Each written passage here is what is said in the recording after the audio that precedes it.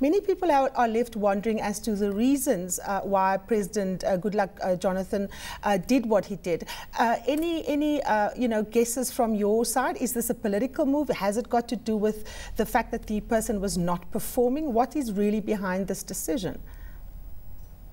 There's been a long-standing attempt to remove Ms. Bola Onogorowa from the BP.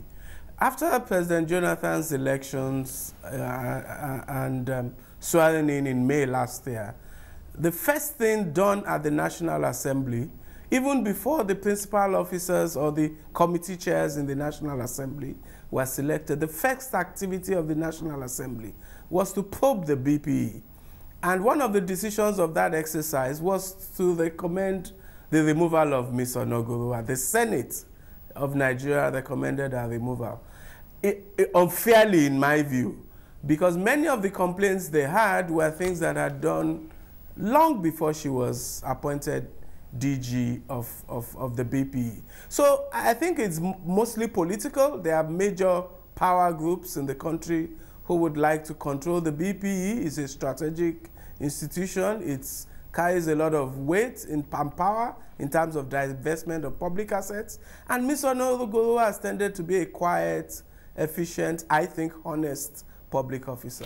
Now, Mr. Agbaje, who is likely to replace the person that the president has just removed, given the fact that it appears to be quite a powerful position that carries quite a lot of political clout?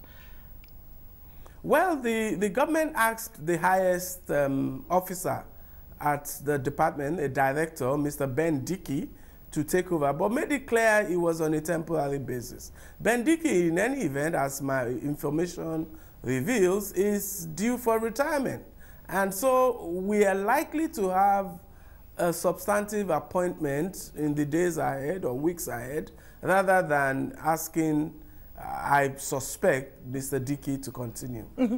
Now, of course, the key objective of the Bureau was to initiate greater efficiency, to get profitability going. But we've seen that attempts at this have not necessarily yielded the kind of dividend that was initially envisaged. What is the main reasons why the Bureau is not, doing particularly well? Well, from the technical point of view, and as any interaction you have with BPA will show, the Bureau is very sound technically. It's a very professional organization.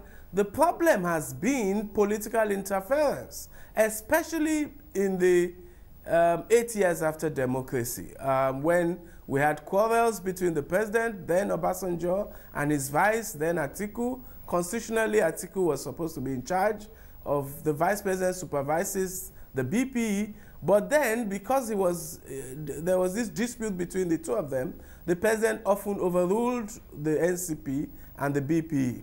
I think that the problem people have now with the lady who's just been fired is that I think she's just a technical officer, very efficient, very focused on her work. She's not political, doesn't have too much political covering, and therefore she's been vulnerable to power groups who seek to control the group. All right. I think BP's problem is political rather than technical.